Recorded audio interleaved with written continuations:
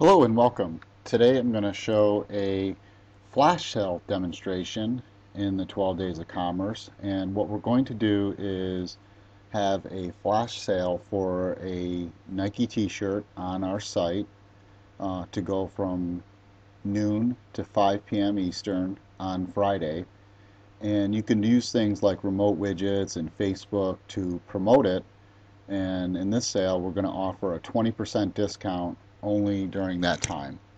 So let's go ahead and get started.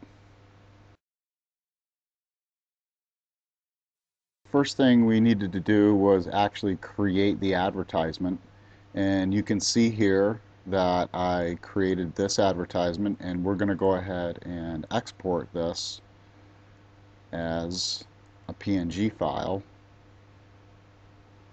And what we'll do is we'll say PNG,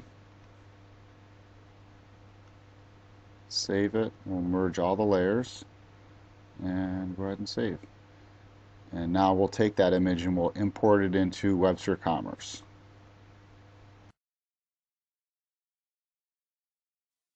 Okay, first thing we'll do is log into Webster Commerce. It's a web-based application.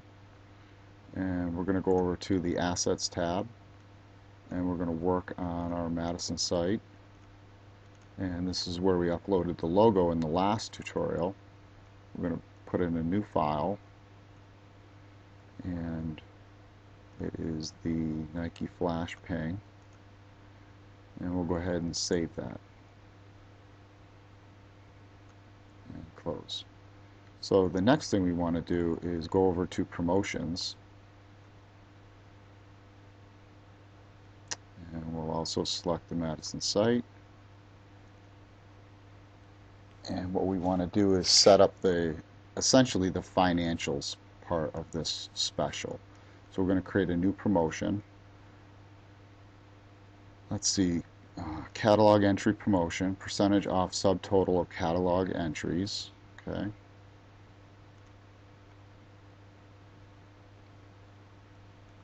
And we'll do 20% off Nike tee on Friday, December 23rd. It's qualifying purchase. We'll just bump this priority up.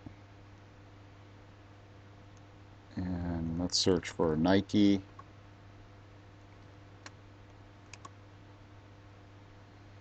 And let's see here. It would be any one of these right here. So that's the item that we're going to have a promotion on. The minimum purchase, we'll say 1, and it's going to get 20% off. We'll set a maximum redemption limit of 1. And for the schedule, we're going to go ahead and pick this Friday from noon to 5 p.m. And it will no longer be available after 5 p.m. So let's go ahead and save that and enable it. And you can see now it's read-only. And we can close it out. So now we need to go set up the rest of the ad, and we do that under marketing. And if we click Madison's, we come in here, and you can see we need to make a content area so we can display the ad on the site. So we're going to create some new content, and we'll say Nike 20% flash ad. And the associated asset, we can actually just search for it, like we did with the logo, and there it is, and drag that over to there. Now we can also have a click action, so we can predefine a click action, and we want to do display a catalog entry, and we'll pick the Nike one, and this basically says for the image, go ahead and allow it when the shopper clicks on the image to go ahead and show this entry in our catalog. And we'll save and we'll close that. Alright, now we're going to go ahead and set up the eSpot. Okay, in setting up the eSpot, what we want to do is we're going to use the preview function here. We're going to launch the store, and we're going to look and see what the eSpot name is that we want to use. And we're going to put the ad right here. So I click the show marketing spots, and you'll notice there's the name of the eSpot. So we can copy that to the clipboard. Okay. And what I want to do is I'm actually going to copy this to clipboard here, so it's on the clipboard. And when we create the activity, we can come in. We're going to create a blank web activity, and we're going to name it Nike Flash Sale, and we're going to give it a relatively high priority. We're going to pick 12 p.m., which I need to go back in and change the promotion to 12 p.m. And I'm going to go 5 o'clock p.m. So this means this activity will show only for those times. And our eSpot, homepage row 1 ad, we'll go into our actions,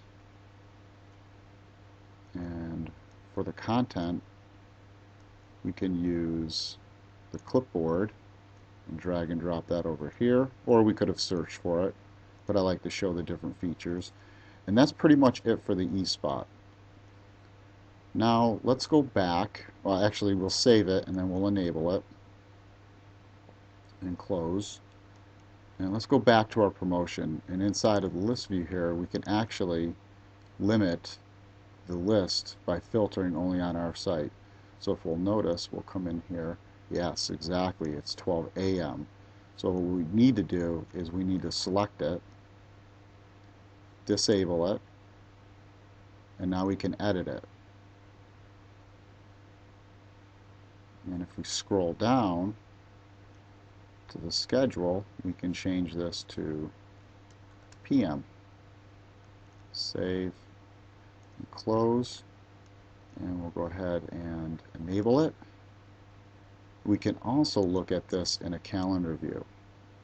So if we limit down to Madison eSite, you can see here that our ad is now going to be only available on a tiny little slice in December. And there you go. So now we can actually go ahead and test the site. So let's go ahead and preview the site. Okay, so we'll use the same preview function, and we're going to specify this Friday at 12 p.m.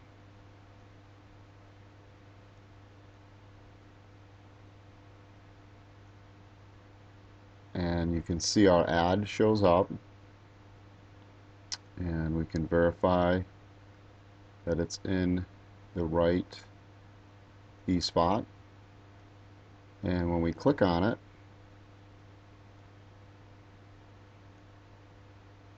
it takes us right to the product. We can select the size and color, add it to the cart,